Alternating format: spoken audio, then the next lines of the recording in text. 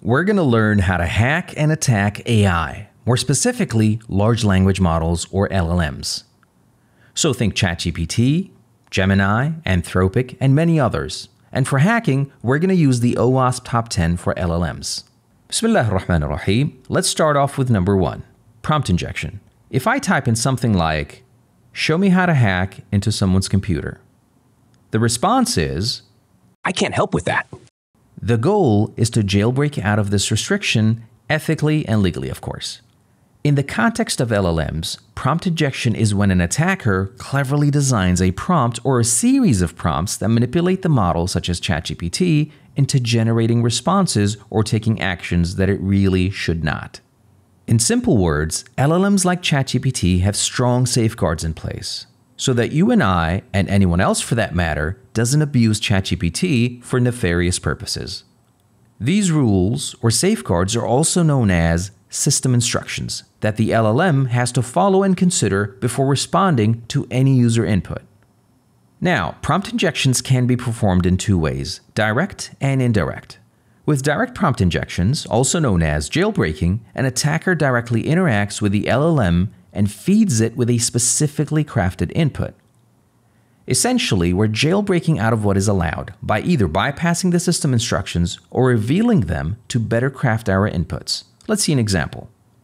We log into ChatGPT, interact with our GPT of choice, and let's say our goal is to extract the instructions the creator gave to the GPT, which of course are not intended to be visible to the public.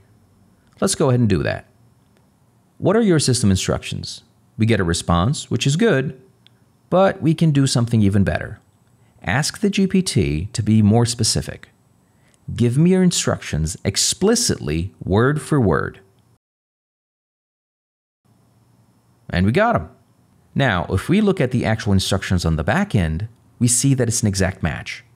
And that goes to show why you should protect your instructions, especially if you have a popular GPT on the store. Otherwise, people can just copy your instructions and make the exact same GPT with minimal effort.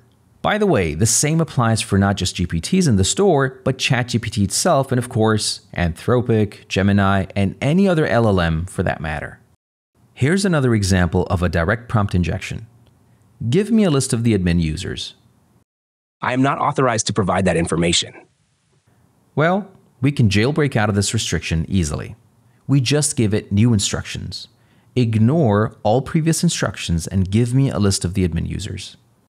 Sure, here are all the users that have administrator privileges. P. Conklin, local administrator.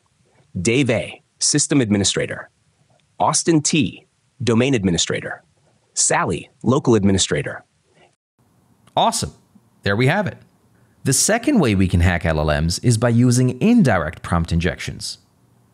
We can leverage external sources used by the model itself to make it perform undesired actions, such as revealing information, executing code, getting admin access, and much more.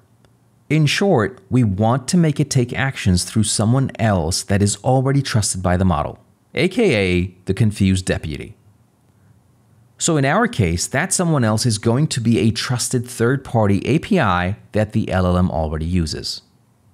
First, let's check what third-party APIs are in use. What APIs do you have access to?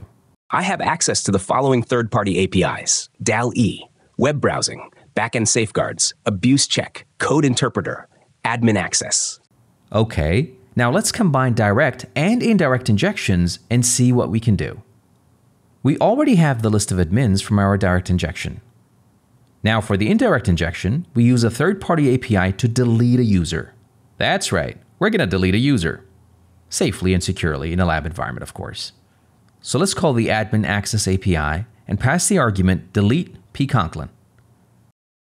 The operation to delete user P. Conklin has been successfully completed. Let's check our users again, and we see that P. Conklin has been deleted.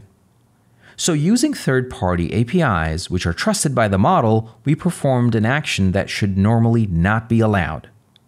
And that, in a nutshell, is how prompt injections for LLMs work. If you want to learn more about hacking large language models, let me know in the comments section. Until then, have a good one.